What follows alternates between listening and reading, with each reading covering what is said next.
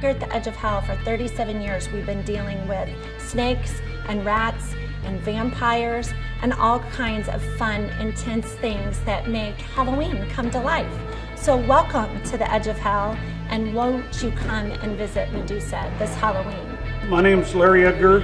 I'm the snake handler. What we've got here is Medussa. She's between 24 and 26 foot reticulated python from the Sulawesi Island in Indonesia. We know that she weighs over 300 pounds. We're going to say maybe closer to 350. We'd like to see that number. And we think we've just scratched the surface, honestly. We think we've got the world record captive snake right now living. And in the near future, we're going to be shooting for the world record of all times.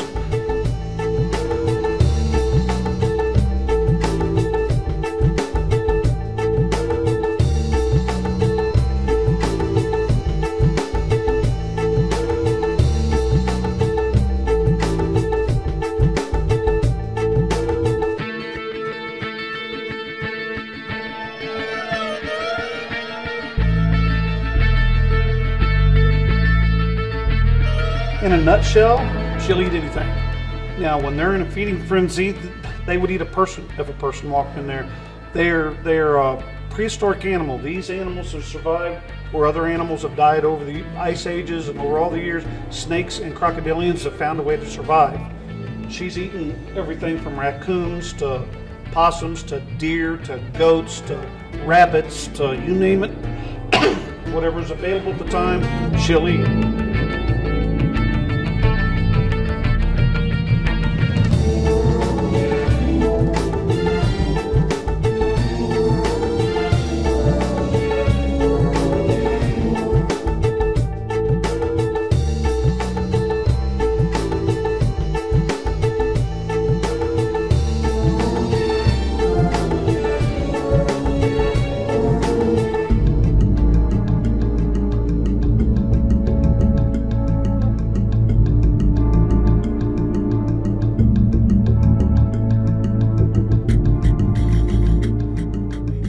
She's not a vicious animal, but if I were to walk in the room at feeding time and she mistake me for a food animal, she would grab and constrict and kill and try to eat me.